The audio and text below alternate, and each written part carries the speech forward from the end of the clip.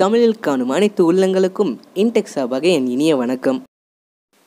So இன்றைக்கி பலரும் smart phones தான் யூஸ் பண்ணிகிட்ருக்கோம். அதுலேயும் குறிப்பாக ஆண்ட்ராய்ட் ஃபோன்ஸ் தான் ரொம்பவே அதிகம். ஸோ இந்த பிக்சரில் நீங்கள் பார்க்கலாம் 2017 1.52 பில்லியன் யூனிட் ஷிப்மெண்ட் ஆகிருக்கு, அதாவது world wide unit shipments. So அதில் ஆண்ட்ராய்ட் ஃபோன்ஸ் மட்டும் நியர்லி 85.1% இருக்குது. ஸோ அவங்களோட எக்ஸ்பெக்டேஷன் 2021 இன்னும் இன்க்ரீஸ் ஆகுங்கிறாங்க, அதாவது 1.74 பில்லியன் யூனிட்ஸ். ஆண்ட்ராய்டு அப்பயும் 85.5% ஆண்ட்ராய்டு யூசர்ஸ் தான் இருப்பாங்கிறாங்க. ஸோ அந்தளவுக்கு தாக்கத்தை ஏற்படுத்தின அந்த ஆண்ட்ராய்டு பற்றின ஹிஸ்ட்ரி இந்த வீடியோவில் நீங்கள் பார்க்கலாம்.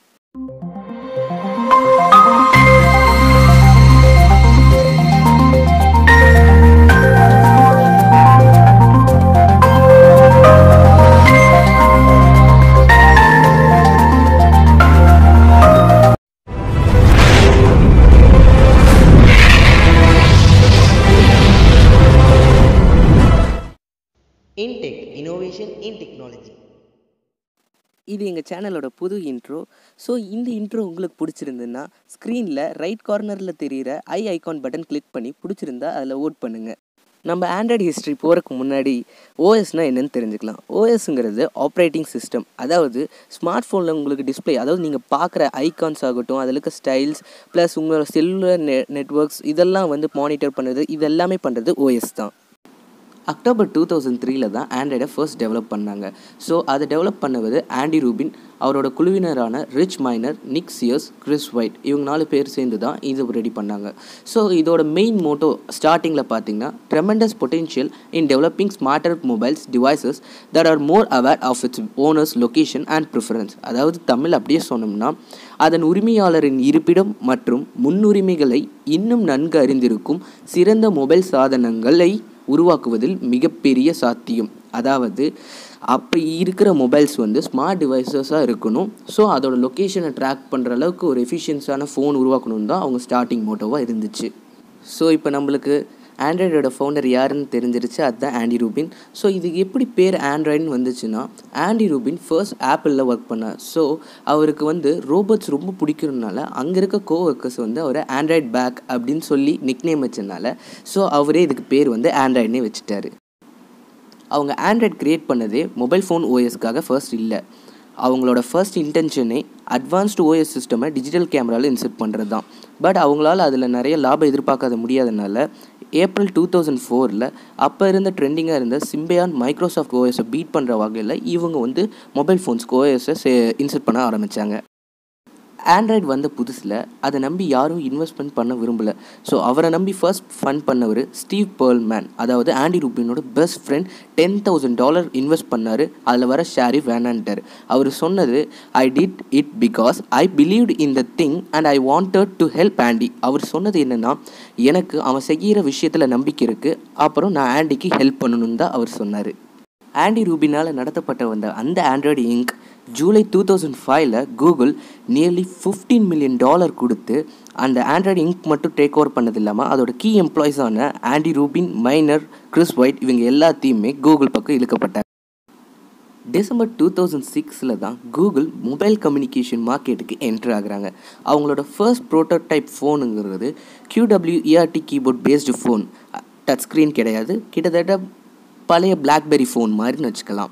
கூகுளால் ஸ்டார்ட் பண்ணப்பட்ட அந்த ஆண்ட்ராய்டு மார்க்கெட்டில் ஒரு வருஷத்துலேயே பின்னாடி ஏற்படலாங்கிற ஒரு பயம் வந்துச்சு. காரணம் 2007 தான் ஆப்பிள் தன்னோட ஃபர்ஸ்ட் ஐஃபோன் ஃபோனை ரிலீஸ் பண்ணாங்க. அதுக்கப்புறம் நவம்பர் 5, 2007 ஓப்பன் ஹேண்ட்செட் அலைன்ஸ் அப்படிங்கிற ஒரு அக்ரிமெண்ட் நடந்துச்சு. கிட்டத்தட்ட ஒரு 84 கம்பெனிஸ் கொலாபரேட் ஆச்சு. ஃபார் எக்ஸாம்பிள் அதில் இருந்த கம்பெனிஸில் கூகுள் இருந்துச்சு, HTC, மோட்டோரோலா, இந்த மாதிரி கிட்டத்தட்ட 84 கம்பெனி கொலாபரேட் ஆனாங்க. ஸோ அவங்களோட மெயின் கோலுன்னு பார்த்தீங்கன்னா, the first truly open and comprehensive platform for mobile devices. தமிழில் சொன்னோம்னா, மொபைல் சாதனங்களுக்கான முதல் திறந்த மற்றும் விரிவான தளம் அப்படின்னாங்க. இந்த ஓப்பன் ஹேண்ட்செட் அலைன்ஸ் மெயினாக 84 கம்பெனிஸ் கொலாபரேட் ஆகிற காரணமே ஜஸ்ட் அதோட ஆப்பனண்ட் ஐஃபோனை பீட் பண்ணுறதுக்கு தான் இந்த 84 கம்பெனிஸ் கொலாபரேட் ஆச்சு. அதுக்கப்புறம் ஆண்ட்ராய்டில் உள்ள ஸ்பெசிஃபிகேஷன் மாற்ற ஆரம்பித்தாங்க, டச் ஸ்க்ரீன் சப்போர்ட் கொண்டு வர ஆரம்பித்தாங்க. 2008 நோக்கியா, பிளாக்பெரிஸ் கொலாபரேட் பண்ணி ஒரு டச் பேஸ்டு ஸ்மார்ட் ஃபோனை மார்க்கெட்டில் ரிலீஸ் பண்ணாங்க. இது ரிலீஸ் பண்ணதுக்கு காரணமே ஐஃபோன் 3G பீட் பண்ணணுக்காக தான். அதுக்கப்புறம் ஆண்ட்ராய்டோட ஃபோக்கஸ் ஃபுல்லாக டச் ஸ்க்ரீன் மேலே போயிடுச்சு. அதுக்கப்புறம் September 23, 2008 first commercially officially Android based phone மார்க்கெட்டுக்கு வந்தது என்னென்னா HTC ட்ரீம். 2008 ஆண்ட்ராய்ட் புது அப்டேட் கொடுத்து அதோட பக்ஸ் ஃபிக்ஸ் பண்ண ஆரம்பித்தாங்க. ஸோ அதுக்கப்புறம் ஆண்ட்ராய்ட் 1.1 இந்த மாதிரி வேர்ஷனில் இருந்ததுக்கப்புறம் ஸ்வீட் நேம்ஸ் இன்ட்ரடியூஸ் பண்ண ஆரம்பித்தாங்க. அதாவது கப் கேக்கில் ஸ்டார்ட் பண்ணி donut, எக்லேர், ஃப்ரையோ, ஜெலிபீன், KitKat, lollipop, marshmallow, Nougat, இப்போ இருக்க கரண்ட் வேர்ஷனான ஓரியோ, அடுத்தது upcoming வேர்ஷனான Android by. So Android KitKat 2013 release பண்ணும்போது கூகுள் என்ன எக்ஸ்பிளைன் பண்ணாங்கன்னா, since these device make our life so sweet, each Android version is named after a dessert. தமிழில் சொல்லணுன்னா, இந்த device நம்ம வாழ்க்கையை ரொம்ப ஸ்வீட்டாக வச்சுக்கிறனால நாங்கள் அடுத்தடுத்த வர வேர்ஷன் எல்லாமே ஸ்வீட் நேம் வச்சுருக்கோம் அப்படிங்கிற மாதிரி அனௌன்ஸ் பண்ணாங்க. 2010 கூகுள் நெக்ஸஸ் சீரிஸ் மொபைலை லான்ச் பண்ணாங்க. ஃபோன் மேனுஃபேக்சர் பண்ணது ஒரு சில கம்பெனிஸோட கொலாபரேட் பண்ணி தான் பண்ணினாங்க. ஆனால் இந்த ஃபோன் ஆண்ட்ராய்டு ஹிஸ்ட்ரியில் ஒரு மிகப்பெரிய தாக்கத்தை ஏற்பட்டுச்சு. கிட்டத்தட்ட அது ப்ளோட் ஃப்ரீ ஃபோன்ஸ்னு சொன்னாங்க. அப்படின்னா எரரே இல்லாத ஃபோன். எப்படி? ஏன்னா எரர் உருவாச்சினாலும் சீக்கிரமாக அப்டேட்ஸ் கொடுத்துக்கிட்டே இருக்கிறனால ஒரு ஸ்டேபிள் டிவைஸாக மெயின்டைன் பண்ண ஆரம்பிச்சிச்சு. மே மாதம் 2013 கூகுள் சாம்சங் கேலக்ஸி S4க்கு ஒரு ஸ்பெஷல் வேர்ஷனுக்குன்னு அனௌன்ஸ்மெண்ட் கொடுத்தாங்க. அது என்னென்னா, அந்த Galaxy S4 phone stock ஆண்ட்ராய்டில் run ஆச்சுன்னா புது அப்டேட்ஸ் சீக்கிரமாக கொடுப்போனுங்கிறத ப்ராமிஸ் பண்ணாங்க. ஸோ அதுக்கு கூகுள் ப்ளே எடிஷன் சீரீஸ்னு வச்சாங்க. ஸோ இந்த எடிஷனில் வந்த அடுத்தடுத்த ஃபோனு தான் HTC One, Moto G5. 2008 2013 வரைக்கும் ஹியூகோ பெராங்கிறவர் தான் ஆண்ட்ராய்ட் ப்ராடக்டை ப்ரெஸ் கான்ஃபரன்ஸில் ரெப்ரசன்ட் பண்ணுற ஸ்போக்ஸ் பர்சனாக இருந்தார். அவர் ஆகஸ்ட் 2013 கூகுள் கம்பெனி லெஃப்ட் பண்ணிட்டார். அதுக்கப்புறம் சைனாவில் மிகப்பெரிய வளர்ச்சி அடைந்த கம்பெனியான ஜியோமியில் வைஸ் பிரசிடெண்ட்டாக ஜாயின் ஆகிட்டார். ஃபார்மர் கூகுள் சிஇஓவான லாரி பேஜ் ஒரு அனௌன்ஸ்மெண்ட் கொடுத்தாங்க. அதாவது கூகுளால் நடத்தப்படுற புது ஆண்ட்ராய்ட் ப்ராஜெக்ட் இனி எல்லாமே ஆண்ட்ராய்ட் ரூபிட் செய்ய வேண்டாம், அதுக்கு பதிலாக ரீப்ளேஸ் பண்ணி தான் புது ஆளை போட்டாங்க. அது வேறு யாரும் இல்லை, சுந்தர பிச்சை. ஸோ அதுக்கப்புறம் சுந்தர பிச்சை ஈவென்ச்சுவலாக கூகுள் சிஇஓவும் மாறிட்டார் ஆகஸ்ட் 2015.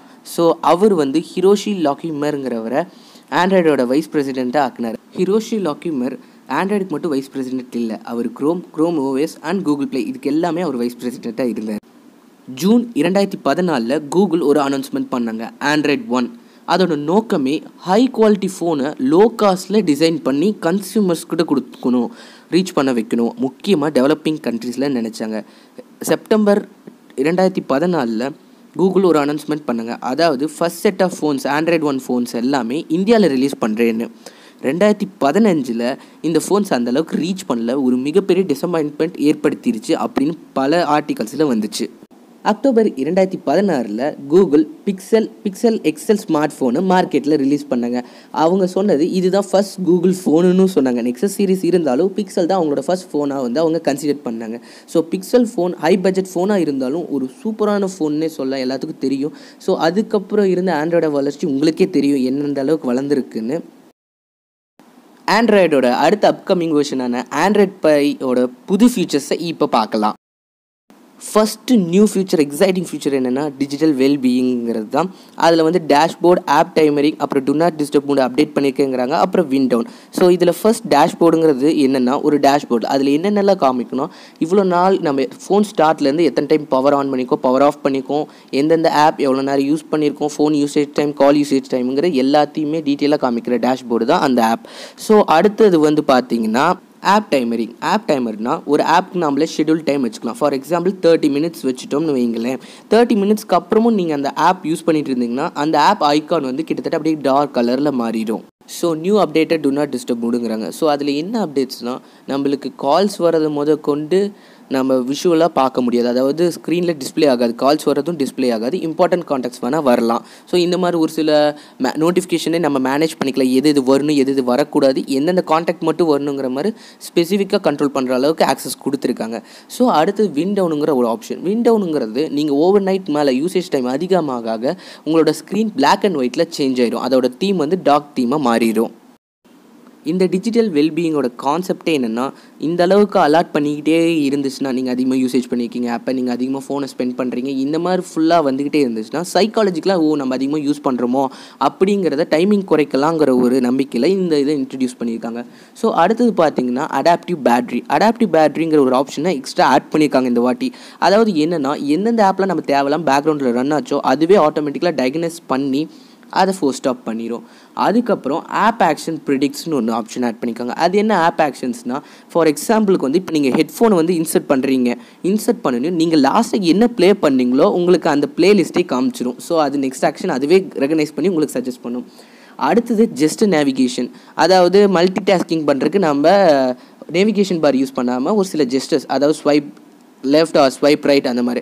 ஸோ இது MIUI 10 இருக்குதுங்கிறாங்க. So Oppo phones and Vivo ஃபோன்ஸ்லையும் இருக்குது. ஸோ பியூர் ஆண்ட்ராய்டில் இதை ஆட் பண்ணியிருக்காங்க. இந்த வீடியோவை கடைசி வரைக்கும் பார்த்த அனைத்து உள்ளங்களுக்கும் இன்டெக் சார்பாக நன்றி. உங்களுக்கு ஏதாவது புது டெக் நியூஸ் தெரிஞ்சாலோ, இல்லை ஏதாச்சும் ஒரு யூஸ்ஃபுல் ஆப் கண்டுபிடிச்சிங்கனாலோ, இல்லை ஒரு சில ட்ரிக்ஸ், மொபைல் ட்ரிக்ஸ் அந்த மாதிரி ஏதாச்சும் தெரிஞ்சுக்கிட்டிங்கன்னா கூட, மற்றவங்களுக்கு அது தெரியாமல் இருந்த பட்சத்தில் உங்களுக்கு மட்டும் தெரிஞ்சிருந்தால் அதை ஷேர் பண்ணணும்னு நினச்சிங்கன்னா நீங்கள் தாராளமாக எங்கள்கிட்ட ஷேர் பண்ணலாம். ஸோ வீடியோ டிஸ்கிரிப்ஷனில் இருக்க மெயிலுக்கு நீங்கள் சென்ட் பண்ணிங்கன்னா நாங்கள் எங்களால் முடிஞ்ச வரைக்கும் ஒரு போஸ்ட்டோவோ இல்லை ஒரு வீடியோவோ மேக் பண்ணி எங்களால் முடிஞ்ச அளவுக்கு ஷேர் பண்ணுறோம்.